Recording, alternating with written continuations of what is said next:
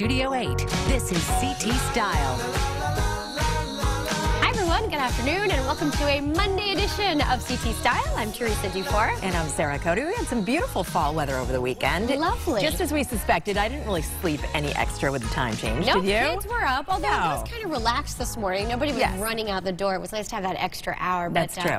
We had a kid-filled weekend in the Dufour house. You did. It was a little Paw Patrol action. Yeah, Paw Patrol Live was over at the Oakdale Theater, and they were kind enough to invite us, and boy, did we have a great time. We were all dressed in our Paw Patrol gear. We got to meet the cast. We met Ryder, and if you missed it this weekend over at the Oakdale, you can catch them at the Palace. They're going to be in Stamford both Saturday and Sunday. There's still some tickets available there. The kids loved it, I assume. Yeah, we enjoed it. You did? It was cute. It was a good show? It was a good show. I would see it again. Recommended. All right, well, I went to a little bit more of a grown-up soiree. Fair. I emceed Bottoms Up, a toast for the Crohn's and Colitis Foundation at the Delamar in West Hartford on Saturday night. Now, it was a really elegant affair to raise funds and awareness for the 3 million Americans living with those diseases. 19,000, if you can believe it, right here in Connecticut. Met some lovely people. Senator Blumenthal stopped by. Everyone was really happy to see him, so it was a nice night. Oh, good. Yeah. It's nice to have a night out, even if you're working a little bit, right? That's true. Okay, today's dish is presented by Stone Academy. Macy's is already looking forward to Thanksgiving by unveiling this year's parade balloons. I thought this was big news. It is big news. We're I'm really excited about in this. Now, they went on their first test flight this weekend, and among the new additions is an astronaut Snoopy, a Smokey Bear, a SpongeBob, and Gary balloon. This, of course, is all to prepare the hundreds of balloon handlers for that main event on Thanksgiving morning for the 93rd annual Macy's Thanksgiving Day Parade. Such a tradition. Always, right? You have it on in your house? I do while I'm cooking. I usually do. Absolutely. Yeah. All right, so big news on the Popeyes front. Are you into this? Sort of. Customers waited in long lines all over the country all throughout the weekend to get their hands on the returning spicy chicken sandwich. I wasn't exactly in line. Yeah, no, me neither. I didn't know this was happening, but apparently it's a big deal.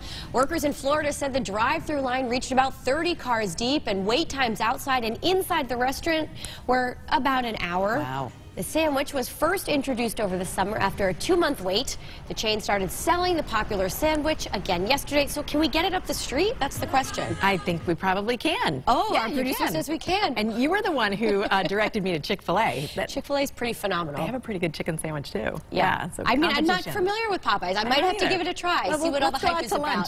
To Popeyes.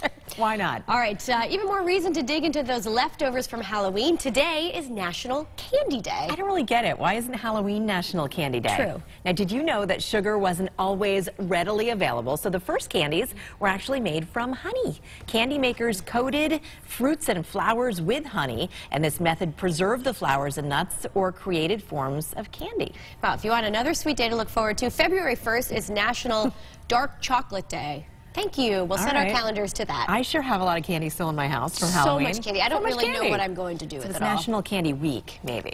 Yeah, there you go. And speaking of sweets, NASA is aiming to bake some cosmic cookies. Yeah, they literally launched the new experiment on Saturday by sending a rocket to space carrying an oven just for baking cookies.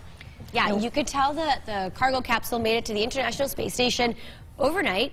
Now, the space agency sent pre-made cookie dough. That was a good idea, up with the ovens so the astronauts on board can enjoy some extraterrestrial treats. That's pretty cool. Now, we all know the feeling we get after eating a freshly baked cookie. So NASA wants to see if a warm, ooey gooey cookie will help the crew members, too.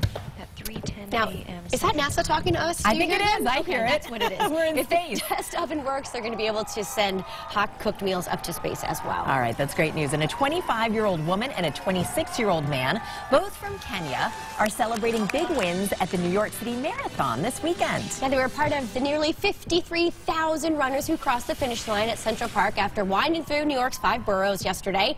Now, in case you were wondering, the woman's time was, wow, 2 hours, 22 minutes, 38 seconds. The men's winner finished at 2 hours, 8 minutes, and 13 seconds. Wow, that's amazing. Wow. Now, those runners really had some great weather. And I had a good friend who ran in memory of her dad. Proud of her and everybody. That's a big moment. Big moment. Usually under 3 hours is good, and these were just over 2. Incredible stuff.